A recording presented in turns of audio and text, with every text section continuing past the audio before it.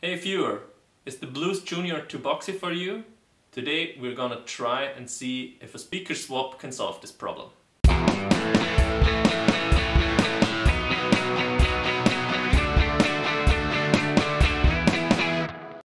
So Lukas told me he fell out of love with his Blues Junior and had in mind to sell it. So Lukas, tell us about this. Yeah, I was in a local shop here in Vorarlberg, Austria, and I was able to play a Tone Master Deluxe Reverb amp, and I really liked the sound of it. It felt great playing, and the sound was really great in the room, and I enjoyed it a lot. And so I was considering to sell my Blues Junior because there's only this much space in this room here, and I wanted to get rid of one amp when I bought another one. I had some issues with the Blues Junior. So what were the main issues? Well, I guess I know a few of them because we were playing a lot together already. And yeah, especially with recording we had problems, right? Yeah, that's one of the main issues. I really didn't enjoy the in the room sound of the Blues Junior.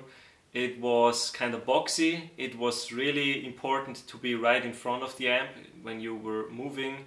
It just didn't sound that good.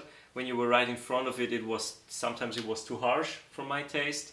Yeah, it really was depending on where you are, on your position, and that's one main point for me, which I didn't like. And it was also really difficult, or is difficult, to record a convincing in the room sound with it. Yes, and so it was also a problem for us with the jamming. Yeah, absolutely. Because when Martin was playing his JTM through the 2x12 cap, it sounded huge. There was a great sound in the room overall, and when I was trying to play with the Blues Junior, it was just not really very good audible. It was a very direct sound, and we have a video about this, just a few centimeters away, or inches for our American friends. It's just completely different. It loses the treble. It sounds great when you record it with a stationary mic like the SM57, but just in the room recording sound, it wasn't good. The Blues Junior has that reputation to be boxy, and I can confirm that. It sounded boxy, it was just not big and full sounding. That's what I didn't like most. Apart from that is the volume of the amp. It is really loud. It has only 15 watts only, but it's extremely loud if you turn it up. I solved that issue with an attenuator, and that's alright now. But I just didn't like the sound. I wasn't happy with it, and as Martin said, I fell out of love with it. And that's why I wanted to sell it and get the Tone Master amp.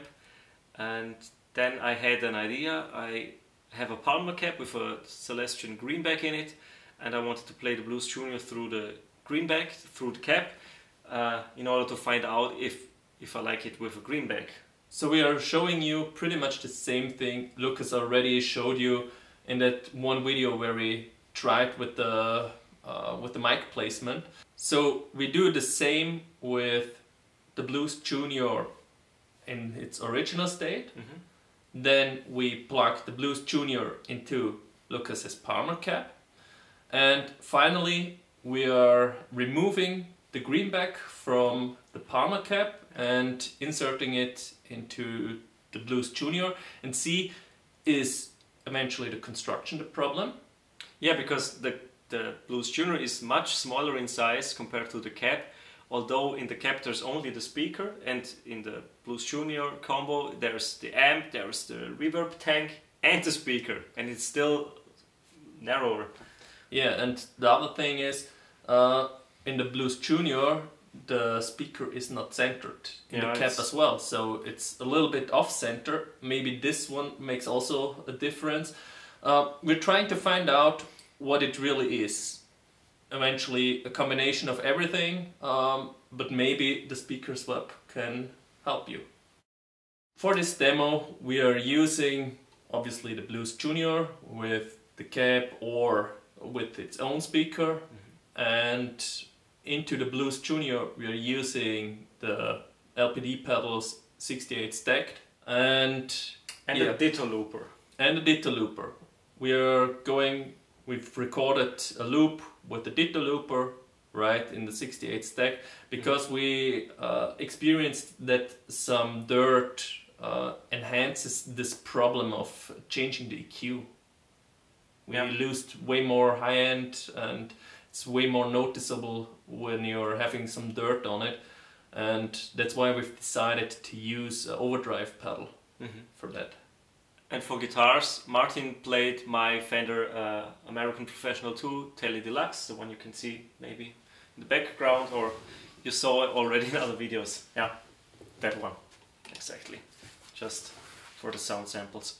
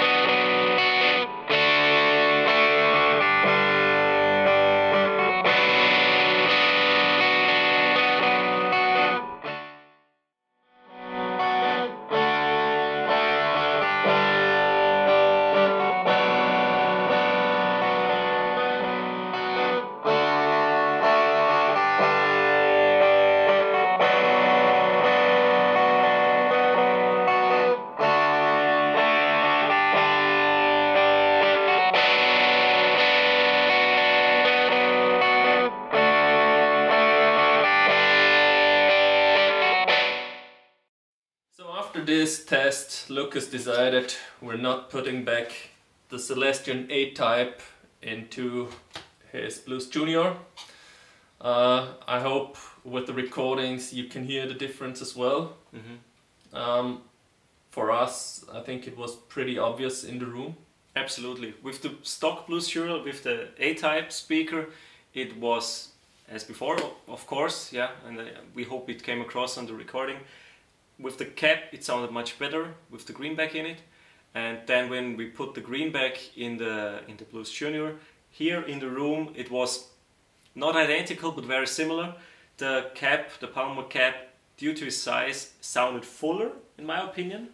Yeah, you had a little bit more range in my opinion, where the sound did not change this much from the angle when moving around, and yeah, it really was mainly the speaker, right? Yeah. Because absolutely, what you didn't see or hear, we also placed this speaker into the Palmer cap. We just forgot to record everything, and we didn't find the energy to set everything back up again when we had the idea. But it wasn't a big difference. It again sounded a bit harsh when you were in front of it. It was boxy. It was a bit boxy. It was still a bit boxy. Yeah. Although the cap is big. Although the cap was bigger, and you also had this extreme drop off of the EQ. Actually, the EQ changed as well when you moved around with this A-type speaker. So what is your verdict of this? What you're gonna do? I'm gonna keep the Blues Junior. I'm gonna keep the greenback in it, and I'm gonna sell this one, the A-type, and need to buy a new speaker for the Palmer cap. Okay. Yeah, maybe in some other environment the speaker delivers better.